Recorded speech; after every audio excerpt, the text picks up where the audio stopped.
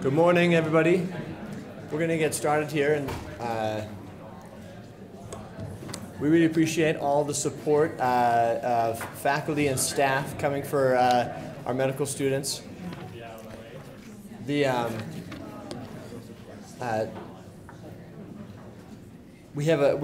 three students, one from the University of Utah, and then two away students who are presenting this morning, and I'm really grateful to have these medical students with us. I think they really do add a unique element to just our training environment and the educational experience here at the Moran, and we're really grateful to have them. They've done a wonderful job so far. First, we'll hear from Annie Shepard, a child with no red reflex and a case of Coates disease. After that, I'll let you read the time. We'll hear from Spencer Fuller, who's from UC San Diego. And he has a really interesting research case of a video recording from the perspective of the patient in cataract surgery. And then Brian Kirk from University of Utah is going to be presenting to us of the patient experience during sequential bilateral cataract surgery. So like some really interesting topics, and I'll turn the time over to Annie. Thanks, Annie. Hi, I am Annie Shepard. I am from the University of Tennessee, and I will be going over a case of Coates disease this morning. I have no financial disclosures. So this is a case of a 6-year-old. Oh, why is this? Where is that? There we go. So this is a 6-year-old male with a past medical history of sickle cell trait. He was referred to ophthalmology from a local optometrist for what mom described as decreasing vision from the right. He didn't report any pain or photophobia. It was a slow, gradual onset, and mom also noticed that his eyes looked different in pictures, much like this image seen here. He has no past ocular history and is not currently on any medications. On ocular exam, he had an absent red reflex on the right and a slightly diminished one on the left. Visual acuity on the right was count fingers at 2 feet and was 20/25 on the left.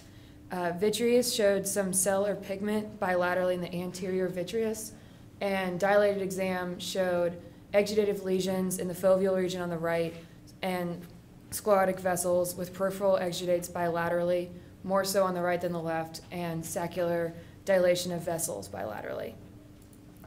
Retinal imaging of the right seen here, there is a large exudate in the foveal region. It was described on exam as being raised, but you can't really appreciate that on just a photograph. There's also peripheral exudate, so you can see kind of outside of the margin of this photograph.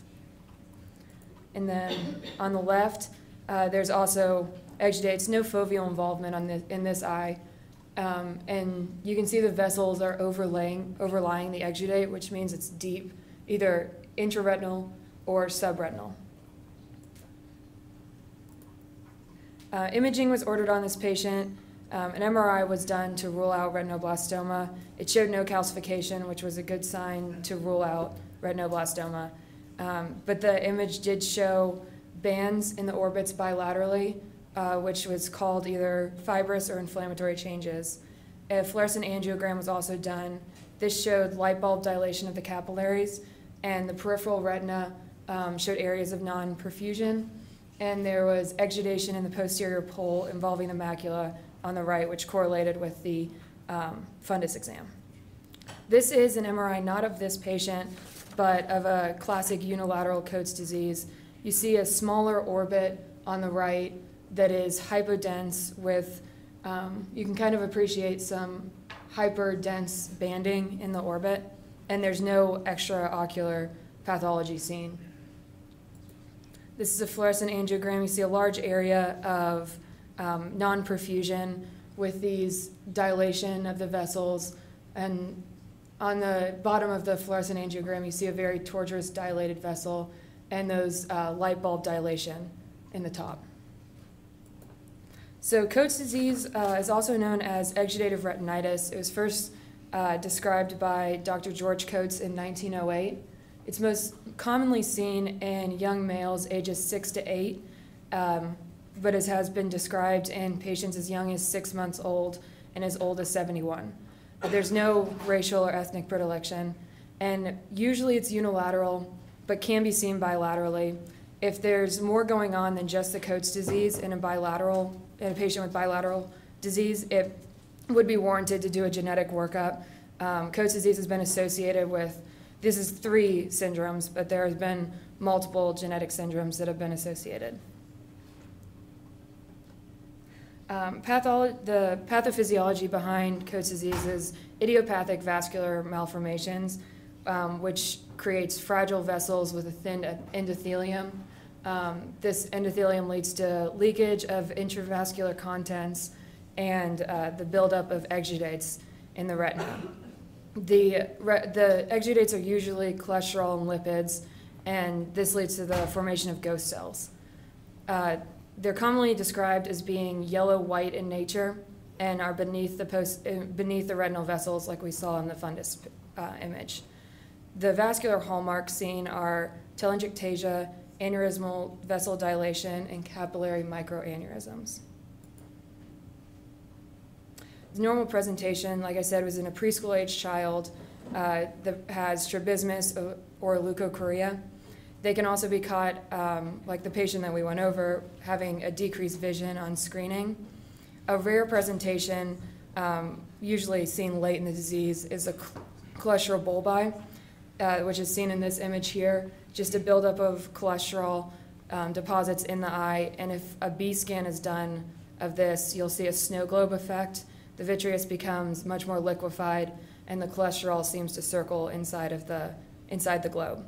Older children and adults, although rare, can present with decreased vision, usually due to macular pathology or retinal detachment. Complications, like I said, are retinal detachment. These are exudative retinal detachments, glaucoma, often neovascular glaucoma, and phthisis bulbi. The differential is pretty broad, but can include retinoblastoma, persistent fetal vasculature, and pars planitis, plus these other ones listed. Management of Coates disease is mostly centered around retinal detachment, with 65% of patients developing a retinal detachment over 5 years. Current treatment regimens include cryotherapy and photocoagulation or some combination, but there have been new studies over the past 10 to 15 years looking at anti-VEGF injections as possible additional treatment. Most patients have effective treatment if there is early ablation of these abnormal vasculatures, and that is because there's obviously less exudates if you catch it early and fewer pulls involved. So the new studies on anti-VEGF injections, this first study, they found that patients with Coates disease had increased VEGF levels in the vitreous, and their thought behind this was retinal detachment leads to retinal hypoxia, which subsequently leads to the release of VEGF, and unregulated VEGF, as we know, leads to vascular malformations, including telangiectasia, microvascular occlusions, and microvascular aneurysms. And all of these are weak vessels and are leaky and lead to exudate buildup. So this first study looked at a 2-year-old boy with Coates disease that was complicated by retinal detachments that were refractory to surgery. He underwent 2 rounds of intravitreal injections, which are 8 weeks apart, and he had complete reattachment and stability 6 months at 6 months follow-up. And then the second study looked at 3 patients that had both laser ablative surgery and injections. And all 3 patients had complete reabsorption of subretinal fluid, and they recommend that these anti-VEGF injections could be a good additional therapy with the classic laser therapy as well. This last study is from May of this past year, and it had a larger patient population of 16 patients that were given intravitreal injections.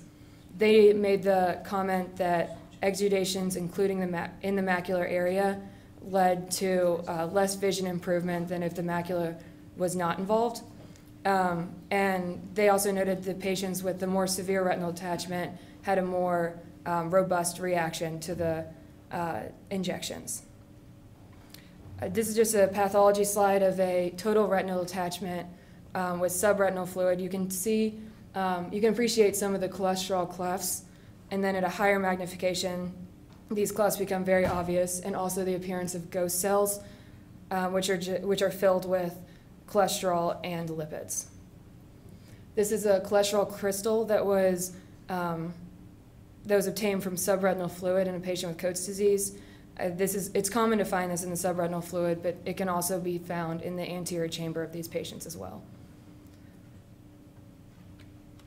So just to wrap up, we'll go back to the patient presented at the beginning. He underwent 5 rounds of argon laser treatment in both eyes over 5 months, and 9 months after his initial presentation, his vision in the right had improved to 2400, but like that study said, he had macular involvement, so he was unlikely to have dramatic vision improvement. And then on the left, it stayed stable at 20/25. And you can appreciate the improvement of the exudates in both eyes, but there's still a pretty large macular involvement on that right eye. I'd like to thank these individuals in particular, and also everyone for listening. Are there any questions?